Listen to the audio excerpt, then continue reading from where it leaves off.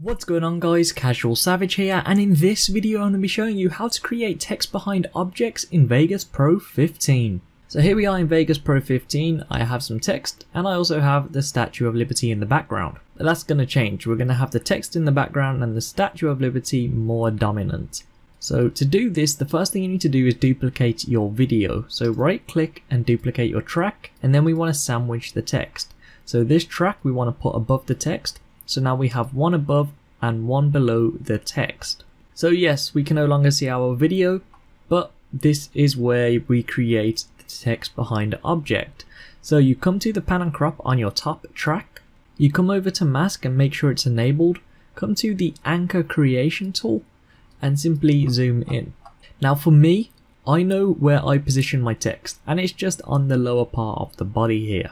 So I don't have to mask all the way around up to the arm. I can simply mask up to her chest or neck area just for safety in case. So up here, and then I'm going to simply come back around like this. So I'm laying these dots out by simply left clicking. Then once you get to the end, you want to link back up so everything highlights in yellow. Left click, as you can see, just like that, it's done. Now don't get too happy because it is not done. I'm going to play this through. As you can see, that is what we have. So this is where you're not going to be happy, because what you now need to do is go through every single frame and remask or reposition. And it might not be every single frame, it depends on the footage you use. So zoom in with the mouse wheel, come here, use the right arrow on your keyboard. You can see it's only minimal change there, so I can just lay down a keyframe and keep it. And this is all I'm going to do until I see a drastic change. So right here towards the edges, it's now coming out a bit more, so you can see it right there, doesn't look very good. So you can actually use the normal edit tool and just simply drag this back over the Statue of Liberty or whatever your mask was. Now this won't always work, in some cases you are going to need to remask your entire video. So as you can see, once again it's starting to show, so I'm going to right click, reset mask, I'm going to come to the anchor creation and I'm going to remask around the body, because that's where I know the text is set.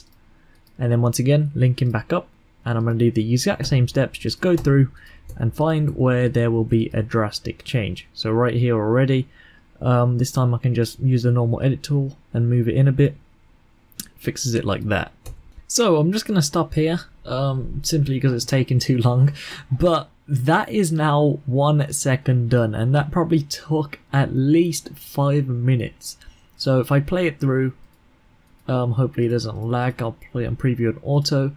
So this is 1 second completed. As you can see, it does go off because I haven't done the whole video. I've only done up to here, so if I just loop this specific part, as you can see, the text is going to stay behind the entire time, and you just have to make sure you're on top of the masking. But that's how you do text behind object in Vegas Pro 15. Make sure you have patience, because if you don't have patience and you attempt this, it's going to look very sloppy like I just done in this demonstration.